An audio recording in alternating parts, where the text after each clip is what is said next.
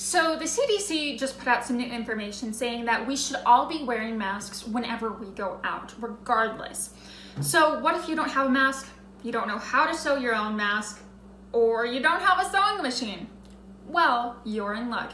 This is your tutorial of how to make a no-sew DIY face mask. So all you need is a bandana, a scarf.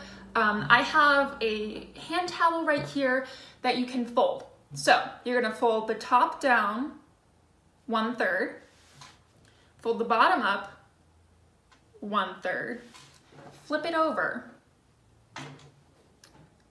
fold the top down again about 1/3, and then fold the bottom up again about 1/3.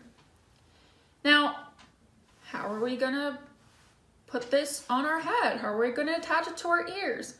Well, if you're a girl like me, you most likely have hair ties on your wrists 24/7, or you can always use rubber bands. So you put the hair tie or rubber band on one end, and then you put the hair tie or rubber band on the other end.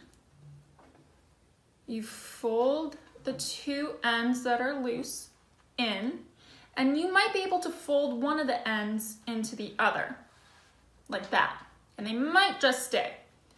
You can pull this to make sure you have enough room for your ears.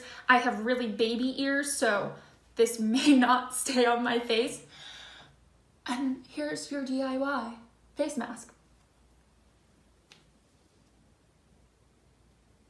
I mean, it's not something I'm gonna be walking down the catwalk anytime soon in, but it works. And since we are in a pandemic, this will be your best friend.